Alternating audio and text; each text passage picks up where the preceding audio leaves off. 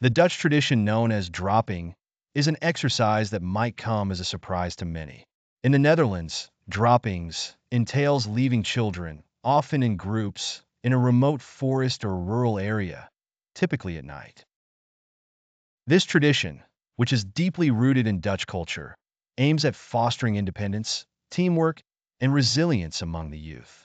Droppings usually involve children aged between 8 to 15 years, although age limits can vary.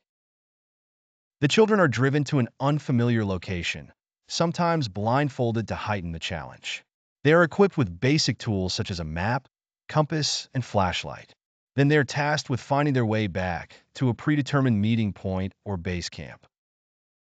The practice is often overseen by adults who monitor from a distance, ensuring safety while allowing the children to navigate on their own.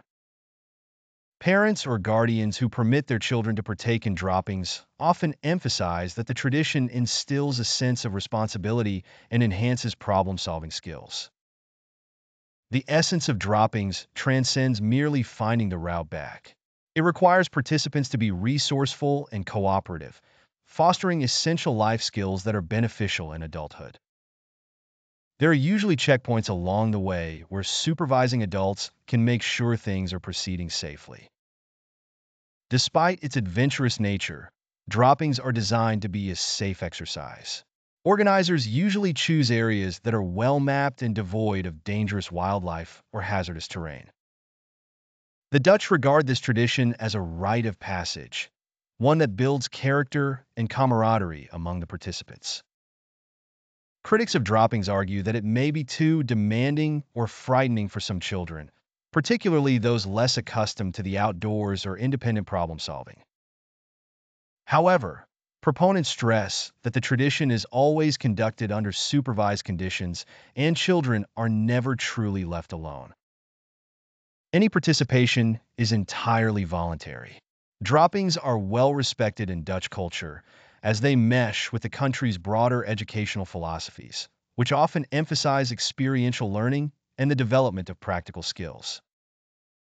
They offer a unique blend of challenge and safety, teaching children to overcome difficulties and rely on both themselves and their teammates.